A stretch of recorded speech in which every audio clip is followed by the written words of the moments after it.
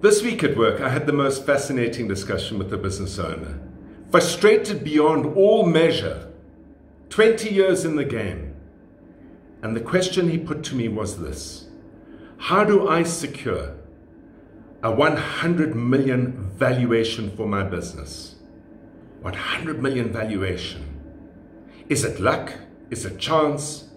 Is it subject to what's happening in the economy at any point in time? And it got me thinking that valuation in its own right is made up of two parts. It is technical and it is presentation and packaging.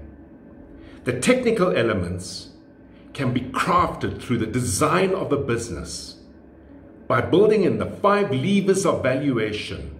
What makes your business special in eyes of customers? How does the whole thing work, and where's the evidence of it? Who makes it happen? What growth have you enjoyed before? And what's your role in sustaining that business's future? 5 technical elements, easily put in play. The other 40%, let's call it the packaging or the wrapping, is all about how you strategically exit your business. At what point in time do you do it? How do you prepare for it? Do you crash into it? Or do you look to source and identify who, in owning your business, gets far more than a financial return? Rather, in owning your business, it opens up new markets to them. It opens up new products and services.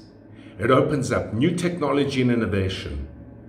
It's a job not easily achieved, but it is a job that, if achieved, takes the technical multiples that you might enjoy and doubles them up at a minimum.